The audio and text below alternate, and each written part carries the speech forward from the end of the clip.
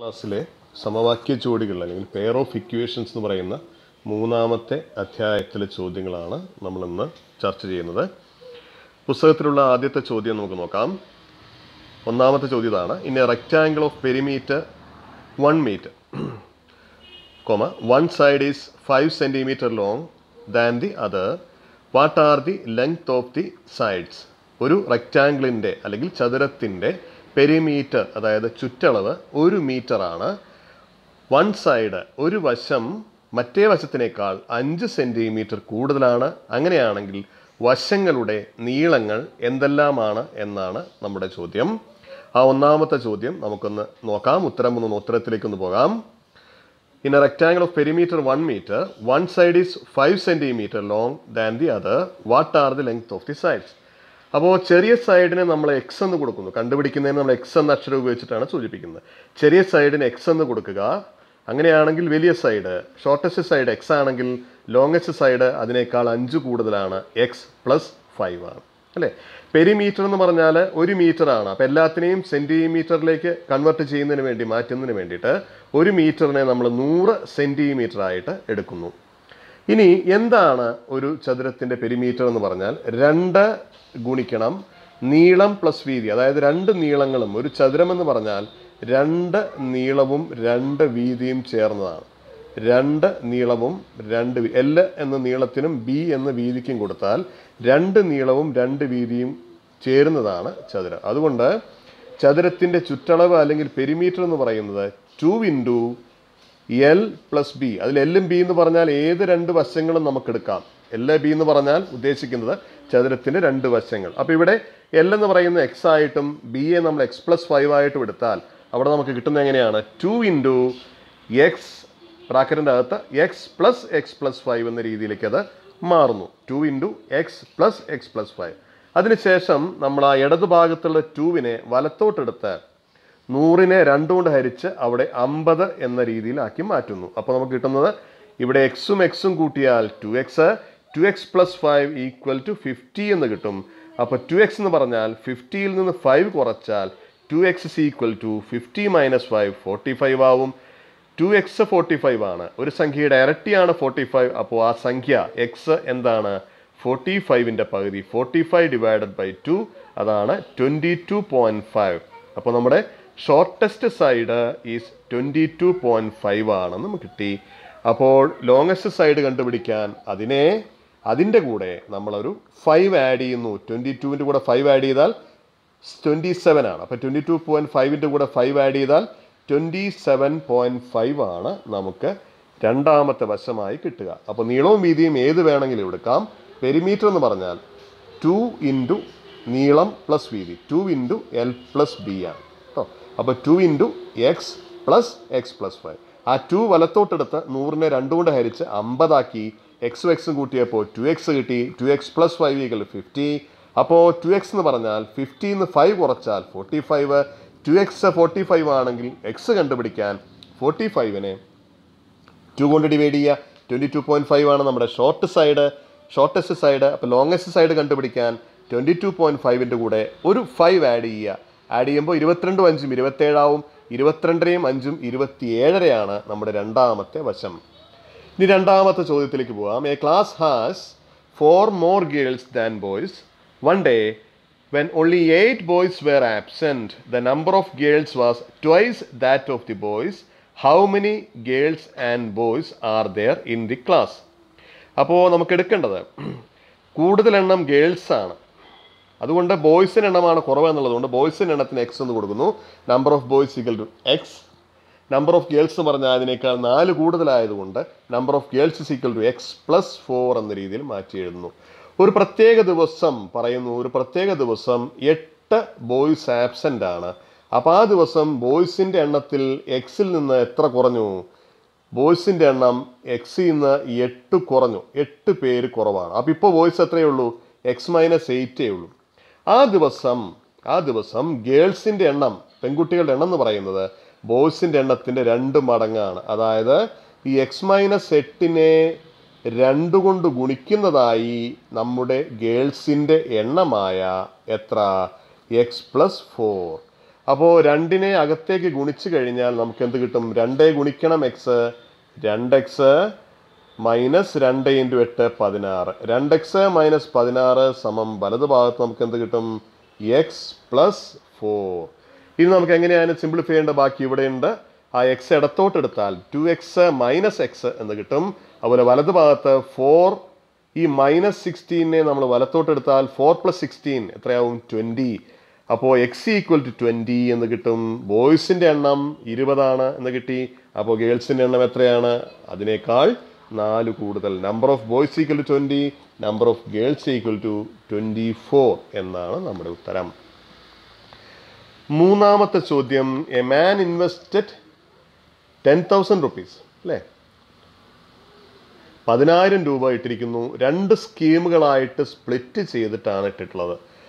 Annual rate of interest is 8% and 9%. ആദ്യത്തെ സ്കീമിൽ 8%, രണ്ടാമത്തെ സ്കീമിൽ 9%. After 1 year he got 875 rupees as interest from both. കിട്ടിയത് 875 രൂപയാണ് ഇൻട്രസ്റ്റ് ആയിട്ട് അയാൾക്ക് ലഭിച്ചിരിക്കുന്നത്, രണ്ടിലും കൂടി ചേർന്നിട്ട്. അപ്പോൾ how much did he invest in each എന്നാണ്. ഓരോന്നിലും എത്രയാണ് അയാൾ ഇൻവെസ്റ്റ് ചെയ്തത്? ഇൻട്രസ്റ്റ് അഥവാ പലിശ കണക്കാക്കാൻ നമുക്കറിയാം. അപ്പോൾ നമ്മൾ ആദ്യം വിചാരിക്കുക, ഒരു സ്കീമിൽ എക്സ് രൂപയാണ് നിക്ഷേപിച്ചത്. അപ്പോൾ 10,000ൽ നിന്ന് എക്സ് കുറച്ചുള്ള ബാക്കി അടുത്ത സ്കീമിലായിരിക്കുമല്ലോ നിക്ഷേപിച്ചിട്ടുണ്ടാവുക.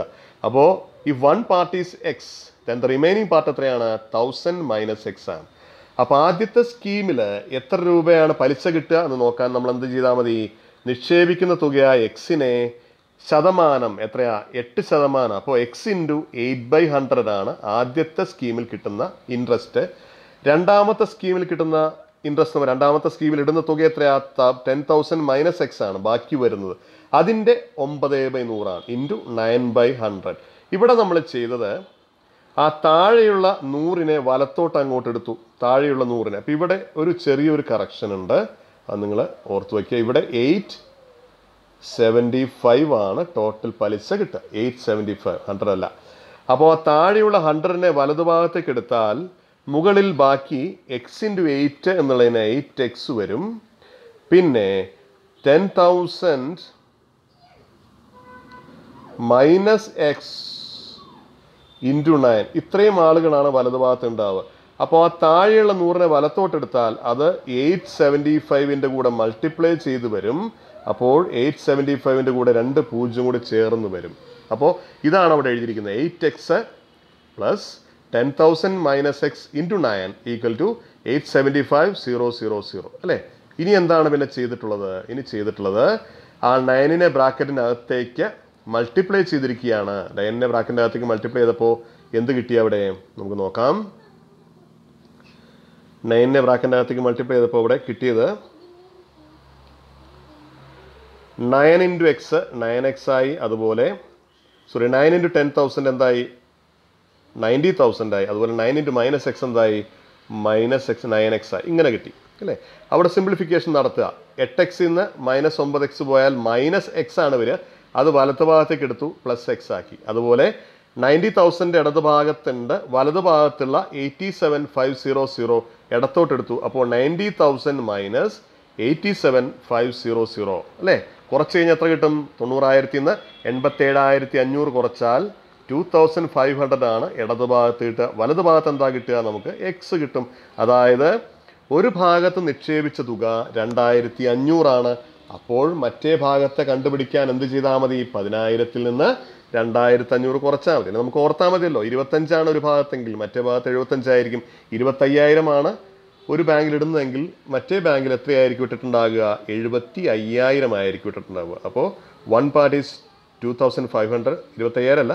ഒരു ബാങ്കിൽ 2,500 ആണെങ്കിൽ മറ്റേ ബാങ്കിൽ 7,500 ആണ് ഇട്ടിട്ടുണ്ടാവുക. അങ്ങനെ മൊത്തം 10,000 അല്ലേ? ഒരു ബാങ്കിൽ 2,500 ആണെങ്കിൽ മറ്റേ ബാങ്കിൽ 7,500. 2,500ഉം 7,500ഉം കൂട്ടിയാൽ ആകെ നിക്ഷേപിച്ച തുകയായ 10,000 കിട്ടും എന്നാണ് നമ്മൾ മനസ്സിലാക്കേണ്ടത്. ഇങ്ങനെയാണ് ആ ചോദ്യം. സംശയമില്ലാന്ന് കരുതുന്നു. ഇവിടുത്തെ കാൽക്കുലേഷൻ നിങ്ങൾക്ക് മനസ്സിലായെന്നാണ് വിചാരിക്കുന്നത്. ഒരു ബാങ്കിൽ നിക്ഷേപിച്ചത് നമ്മൾ എക്സ് ആയിട്ടെടുത്തു, മറ്റേ ബാങ്കിൽ നിക്ഷേപിച്ചത് ബാക്കി 10,000ൽ നിന്ന് ബാക്കിയുള്ള തുക, അതായത് 10,000 മൈനസ് എക്സ് അല്ലേ? അപ്പോൾ ആദ്യത്തെ ബാങ്കിൽ കിട്ടുന്ന പലിശ എന്ന് പറയുന്നത് ആദ്യത്തെ ബാങ്കിൽ കിട്ടുന്ന പലിശ എന്ന് പറയുന്നത് എക്സ് ഇൻറ്റു 8/100 എക്സ് ഇൻറ്റു 8/100 ആണ് ആദ്യത്തെ ബാങ്കിൽ കിട്ടുന്ന പലിശ. രണ്ടാമത്തെ ബാങ്കിൽ കിട്ടുന്ന പലിശ എത്രയാ? രണ്ടാമത്തെ ബാങ്കിൽ നമ്മൾ ഇടുന്ന എമൗണ്ട് എത്രയാ? 10,000 മൈനസ് എക്സ്. അതിനെ 9/100, അവിടെ പലിശ 9/100 ആയതുകൊണ്ട്. അതിനുശേഷം സാറ് പറഞ്ഞു ഇവിടെ ഒരു തിരുത്തുണ്ട്, അത് 875 ആണ്. മൊത്തം പലിശ 875 ആണ്. ആ താഴെയുള്ള 100നെ വലതുഭാഗത്തേക്ക് എടുക്കുമ്പോഴാണ് 875ൻ്റെ കൂടെ 2 0 ചേർന്ന് അതെന്തായി മാറുന്നത്? 875ൻ്റെ കൂടെ 2 0 ചേർന്ന് 875 പിന്നെ 2 0 അല്ലേ? പിന്നെ 8x ആണ് പിന്നെ ബാക്കിയുള്ളത് ആദ്യത്തതിൽ. രണ്ടാമത്തേതിൽ 9 അകത്തേക്ക് മൾട്ടിപ്ലൈ ചെയ്താൽ 9 × 10,000 90,000 മൈനസ് 9 × x മൈനസ് 9x വരുന്നു അല്ലേ? ഇത് നമ്മൾ ചെയ്യേണ്ടത് എന്താണ്? ഈ 87,500നെ 87,500നെ നമ്മൾ എങ്ങോട്ടെടുത്തു? ഇടതുഭാഗത്തേക്ക് എടുത്തു. ഇടതുഭാഗത്തേക്ക് എടുക്കുമ്പോൾ നമുക്ക് എന്ത് കിട്ടും? 90,000 മൈനസ് 87,500. അതുപോലെ വലതുഭാഗത്ത് 8x മൈനസ് 9x ചേർന്നാൽ 8 9 പോയാൽ കുറയ്ക്കുകയാണ് ചെയ്തിട്ടുള്ളത്. അപ്പോൾ അവിടെ മൈനസ് എക്സ് വരും. നമ്മുടെ നെഗറ്റീവിൻ്റെ സബ്ട്രാക്ഷൻ നിങ്ങൾക്ക് അറിയാമെന്ന് വിചാരിക്കുന്നു. 8x നിന്ന് 9x കുറച്ചാൽ മൈനസ് 1x വരിക. 8 9 കുറയ്ക്കുക, ചെറുതിൽ നിന്ന് വലുത് കുറയ്ക്കുക. അപ്പോൾ ആ മൈനസ് എക്സ് വലത്തോട്ടെടുത്താൽ പ്ലസ് എക്സ് ആയിട്ട് മാറുന്നു. അപ്പോൾ 90,000 നിന്ന് 87,500 കുറച്ചാൽ 2,500 ആണ് കിട്ടുക. അതാണ് നമ്മുടെ എക്സിൻ്റെ വില. അപ്പോൾ എക്സ് 2,500 ആണെങ്കിൽ രണ്ടാമത്തെ ബാങ്കിലിട്ടത് കണ്ടുപിടിക്കാൻ 10,000 നിന്ന് 2,500 കുറയ്ക്കുക, 7,500. നമ്മുടെ നാലാമത്തെ ചോദ്യത്തിലേക്ക് പോവുകയാണ്. എ 3.5 മീറ്റർ ലോങ് റോഡ്, അതായത് 3.5 മീറ്റർ നീളമുള്ള ഒരു road is to B cut in to pieces, കഷ്ണങ്ങളായി മുറിക്കേണ്ടതുണ്ട്.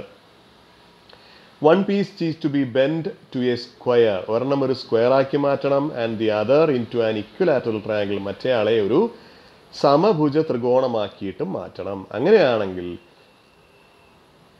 the length of their sides must be the same. അവർ രണ്ടുപേരുടെയും സൈഡുകളുടെ ലെങ്ത് സെയിം ആയിരിക്കുകയും വേണം എന്നാണ് പറഞ്ഞിട്ടുള്ളത്. How should be it cut? ആകെ 3.5 മീറ്റർ ആണ് നീളം ഉള്ളത് അല്ലേ? അപ്പോൾ ഒരു സ്ക്വയർ ആക്കി മാറ്റണം, അതുപോലെ തന്നെ ഇക്വലാറ്റർ ട്രയാങ്കിൾ ആക്കി മാറ്റണം. സ്ക്വയർ ആക്കിയിട്ടാണ് നമ്മൾ മാറ്റുന്നതെങ്കിൽ എല്ലാ വശവും തുല്യമായിരിക്കും. രണ്ടിനും ഇക്വലാറ്റർ ട്രയാങ്കിൾ ആണെങ്കിൽ അതുപോലെ തന്നെ. സ്ക്വയർ ആക്കുകയാണെങ്കിൽ മൊത്തം എത്ര വശം വരും? 4 വശം വരും. അതാണ് 4 വശം, മൊത്തം 4 എക്സുകൾ വരും. ഇക്വലാറ്റർ ട്രയാങ്കിൾ ആയിട്ടാണ് നമ്മൾ മാറ്റുന്നതെങ്കിൽ അവിടെ 3 വശം വരും. അവിടെയും വശം സെയിം ആവണം എന്നുള്ളത് കൊണ്ട് എന്ത് കിട്ടും? എക്സ് തന്നെ വരും അല്ലേ? അപ്പോൾ മൊത്തം നീളം, സ്ക്വയർ ഉണ്ടാക്കാൻ ആവശ്യമായ മൊത്തം നീളം 4x അല്ലേ? ഇക്വലാറ്റർ ട്രയാങ്കിൾ ഉണ്ടാക്കാൻ വേണ്ട മൊത്തം നീളം 3x അതായത് മൊത്തത്തിൽ 7 വശങ്ങൾ ഉണ്ട് എന്ന് കരുതുക. അതായത് സ്ക്വയറിൻ്റെ 4 വശവും ഇക്വലാറ്റർ ട്രയാങ്കിളിൻ്റെ 7 വശവും, സ്ക്വയറിൻ്റെ 4 വശവും ഇക്വലാറ്റർ ട്രയാങ്കിളിൻ്റെ 3 വശവും ചേർന്ന് മൊത്തം 4 + 3 7 വശങ്ങളുണ്ട്. അതുകൊണ്ടാണ് നമ്മളവിടെ എഴുതിയിരിക്കുന്നത് since the sides of A square and ഇക്വലാറ്റർ triangle are equal all these 7 sides are equal. അപ്പോൾ 3.5 മീറ്ററിനെ 7ആയി ഭാഗിക്കേണ്ടതാണ്. കൃത്യമായി 7ആയി ഭാഗിക്കണം. 7ഉം തുല്യ ഭാഗങ്ങളാക്കണം. എങ്ങനെയാണ് 3.5യെ 7ആയി ഭാഗിച്ചിരിക്കുന്നത്? 3.5 എന്ന് പറഞ്ഞാൽ നമുക്കറിയാം 7ൻ്റെ പകുതിയാണ്. 7/2നെ നമുക്ക് 7 കൊണ്ട് ഹരിക്കണം. 7/2നെ 7 കൊണ്ട് ഹരിക്കുന്നതിന് പകരം 7/2നെ അതിൻ്റെ റെസിപ്രോക്കൽ അല്ലെങ്കിൽ തിരിച്ചിട്ട് ഗുണിക്കുന്നു. തിരിച്ചിട്ട് ഗുണിക്കുമ്പോൾ 7ഉം 7ഉം പോയി കഴിഞ്ഞാൽ നമുക്ക് ഉത്തരത്തിൽ കിട്ടുന്നത് 1/2 മീറ്റർ ആണ്. 1/2 മീറ്റർ ആണ് ഓരോ വശവും വരിക. അങ്ങനെയാണെങ്കിൽ സ്ക്വയർ ഉണ്ടാക്കാൻ ആവശ്യമായ എത്ര ആവശ്യം വരും? ഈ 1/2 4 വരും. അതാണ് 4 × 1/2 എത്രയായിട്ട് മാറും? 2. അതേസമയം ഇക്വലാറ്റർ ട്രയാങ്കിൾ ആണെങ്കിലോ എത്ര 1/2 വരും? 3 വരും. അതാണ് 3 × 1/2, അതായത് 3/2. അതിനെങ്ങനെയും എഴുതാം? 3/2നെ 1.5 എന്നും എഴുതാം. അപ്പം നമ്മുടെ ഉത്തരം length of the road for the square is 4 × 1/2, that is 2 meter. Length of the road for the equilateral triangle is 3 × 1/2, that is 3/2, that is same as എന്ത് തന്നെയാണത്? 1.5 മീറ്റർ. നമ്മുടെ അഞ്ചാമത്തെ ചോദ്യത്തിലേക്ക് പോവുകയാണ്. The distance traveled in t seconds by an object starting with a speed of u meters per second moving along a straight line with speed increasing in the rate of a meters per second. അത് ഒരു വസ്തു സഞ്ചരിക്കാൻ എടുക്കുന്ന സമയമാണ് t second. അതിൻ്റെ തുടക്കത്തിലുള്ള വേഗതയാണ് u. അതിൻ്റെ വേഗത കൂടുന്നു, അതിനെയാണ് നമ്മൾ ആക്സിലറേഷൻ. ഓരോ സെക്കൻഡിലും വേഗത കൂടിക്കൊണ്ടിരിക്കുന്നു. ആ ആക്സിലറേഷൻ്റെ കൂടുന്ന റേറ്റ് ആണ് എ എങ്കിൽ അതിൻ്റെ ഇക്വേഷൻ ഓഫ് മോഷൻ നമ്മൾ ഫിസിക്സിൽ പഠിച്ചിട്ടുണ്ട്. അതിൻ്റെ സഞ്ചാരപാതയുടെ ഇക്വേഷൻ എന്താണ്? U T plus half A T square ആണ്. ഇത്രയും ദൂരമാണ് അത് സഞ്ചരിച്ചിട്ടുണ്ടാവുക അല്ലേ. അപ്പോൾ സഞ്ചരിക്കാനെടുക്കുന്ന ദൂരം എന്ന് പറയുന്നത്, സഞ്ചരിച്ച ദൂരം എന്ന് പറയുന്നത് കണ്ടുപിടിക്കാനുള്ള ഫോം എന്താണ്? U T plus half A T square metres ആണ് അത് സഞ്ചരിച്ചിരിക്കുന്നത്. ഇതാണ് distance travelled by A particle, time T second, initial velocity തുടക്കത്തിലെ സ്പീഡ് യു, ആക്സിലറേഷൻ എ അല്ലേ. ചോദ്യം ഇതാണ്, an object moving in this manor, ഇതുപോലെയാണ് ഒരു വസ്തു സഞ്ചരിക്കുന്നതെങ്കിൽ, മാനർ ട്രാവൽസ് 10 meters 10 മീറ്റർ സഞ്ചരിക്കുന്നു 2 സെക്കൻഡിൽ in 2 seconds and 28 meters in 4 seconds. 10 metre 2 സെക്കൻഡിലും 28 metre 4 സെക്കൻഡിലും സഞ്ചരിച്ചുവെങ്കിൽ with what speed did it start, എത്ര സ്പീഡിലാണ് തുടങ്ങിയത്? അപ്പോൾ നമുക്ക് കണ്ടുപിടിക്കേണ്ടത് ആരെയാണ്? തുടങ്ങിയ സ്പീഡ്, അതായത് U. At what rate speed change ചെയ്യുന്ന റേറ്റ് എന്ന് പറഞ്ഞാൽ എന്താണ്? ആക്സിലറേഷൻ. അപ്പോൾ നമുക്കിവിടെ കണ്ടുപിടിക്കേണ്ടത് ആരെയൊക്കെയാണ്? യുവും കാണണം, എയും കാണണം. നമുക്ക് എന്ത് തന്നിട്ടുണ്ട്? ടൈം, രണ്ട് സമയത്തെ 2 സ്ഥലത്തുള്ള ടൈമും തന്നിട്ടുണ്ട്, 2 സ്ഥലത്തുള്ള ഡിസ്റ്റൻസും തന്നിട്ടുണ്ട്. എങ്ങനെ ചെയ്യാം എന്ന് നോക്കാം. അപ്പോൾ ടൈം 2 ആണെങ്കിൽ, ടി ഈക്വൽ ടു 2 ആണെങ്കിൽ നമുക്ക് ഡിസ്റ്റൻസ് കണ്ടുപിടിക്കണം. ഡിസ്റ്റൻസ് എന്താണ്? 10 ആണ്. അതായത് U T plus half A T square equal to 10. ടിയുടെ സ്ഥാനത്ത് നമ്മൾ ടൈം 2 ആയതുകൊണ്ട് ടിയുടെ സ്ഥാനത്ത് 2 കൊടുക്കുന്നു. അപ്പോൾ യു ടി എന്ന് പറഞ്ഞാൽ U into 2 plus half A T square എന്ന് പറഞ്ഞാൽ half into A into T square എന്ന് പറഞ്ഞാൽ 2ന്റെ സ്ക്വയർ സമം 10. ഇങ്ങനെയാണ് കിട്ടുക. അതായത് എവിടേക്ക് ടി വരുന്നോ അവിടെ നമ്മൾ 2 കൊടുക്കുന്നു, കാരണം ടൈം 2. അതുപോലെ ഡിസ്റ്റൻസ് എത്രയാ? 10 ആണ്. അതായത് U T plus half A T square equal to 10, ടിയുടെ സ്ഥാനത്ത് 2. ഇത് സിംപ്ലിഫൈ ചെയ്യുക. സിംപ്ലിഫൈ ചെയ്യുമ്പോൾ ഇവിടെ ഒരു 2 ക്യാൻസൽ ആയിട്ട് പോകുന്നു. പിന്നെ ഈ 2 ഇൻറ്റു യു എങ്ങനെ എഴുതാം? 2u പ്ലസ്, പിന്നെയോ ഇവിടെ ഒരു 2a മുകളിലുള്ളൂ, അപ്പോൾ 2u plus 2a equal to 10 അല്ലേ.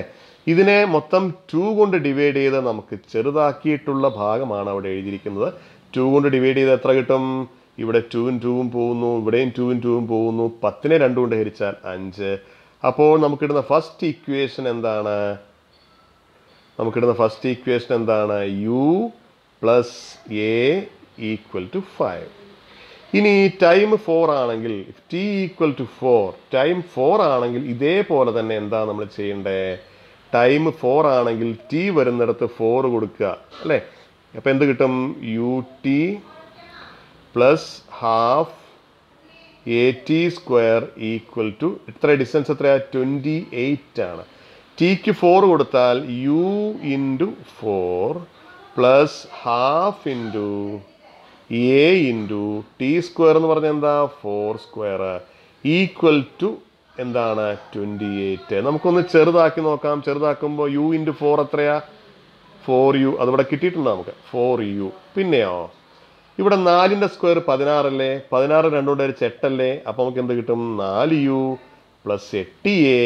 അതാണ് നമുക്ക് എത്ര കിട്ടുക? 28. അതിനെ നമുക്കൊന്ന് ചെറുതാക്കാം. എന്തുകൊണ്ട് ചെറുതാക്കാം? 4 കൊണ്ട് ഹരിച്ച് ചെറുതാക്കാം. 4 കൊണ്ട് ഹരിച്ച് ചെറുതാക്കുന്നു. 4 കൊണ്ട് ഹരിച്ച് ചെറുതാക്കി എത്ര കിട്ടും? 4നെ 4 കൊണ്ട് ഹരിച്ചാൽ പോവില്ലേ? യു ആയിരിക്കും. 8നെ 4 കൊണ്ട് ഹരിച്ചാൽ 2a, 28നെ 4 കൊണ്ട് ഹരിച്ചാൽ 7. അങ്ങനെയാണ് നമ്മുടെ രണ്ടാമത്തെ equation U plus 2a equal to 7. അപ്പോൾ 2 ഇക്വേഷനും കിട്ടി. ഈ ഇക്വേഷൻ നമുക്ക് എന്ത് ചെയ്താൽ മതി? 2ൽ നിന്ന് 1 കുറച്ചാൽ മതി. കുറയ്ക്കുമ്പോൾ എന്താ സംഭവിക്കാൻ നോക്കാം. രണ്ടാമത്തെ ഇക്വേഷനിൽ നിന്ന് നമുക്ക് ഒന്നാമത്തെ ഇക്വേഷന് കുറയ്ക്കാം അല്ലേ. രണ്ടാമത്തെ ഇക്വേഷനിൽ നിന്ന് ഒന്നാമത്തെ ഇക്വേഷന് കുറയ്ക്കാം. ഏതൊക്കെയാണ് ഇവിടുത്തെ ഇക്വേഷൻസ്? ഇപ്പോൾ നമ്മൾ കണ്ടുപിടിച്ചു കഴിഞ്ഞു. ഏതൊക്കെയാണ് ഇക്വേഷൻസ് നമ്മൾ കണ്ടുപിടിച്ചിട്ടുണ്ട്? രണ്ടാമത്തെ ഇക്വേഷൻ എന്താണ്? U plus 2a equal to 7. ആദ്യത്തെ equation U plus A equal to 5. കുറയ്ക്കുമ്പോൾ യുവും പോവും. 2a നിന്ന് a കുറച്ചാൽ a, 7 നിന്ന് 5 കുറച്ചാൽ 2. അപ്പം നമുക്ക് ഉത്തരം കിട്ടി. a ഈക്വൽ ടു 2, A2 ആണെങ്കിൽ U+A5 വരണ്ടേ, യു മെയും കൂടി കൂട്ടി 5 വരണ്ടേ. അപ്പോൾ A2 ആണെങ്കിൽ യു എത്രയായിരിക്കും? 3. അപ്പോൾ നമ്മുടെ വെലോസിറ്റി, തുടക്കത്തിലുള്ള വെലോസിറ്റി യു എന്ന് പറയുന്നത് 3ഉം ആക്സിലറേഷൻ അതായത് വേഗത കൂടുന്ന റേറ്റ് A = 2 ആണ് എന്ന് കിട്ടുന്നു. Thank you.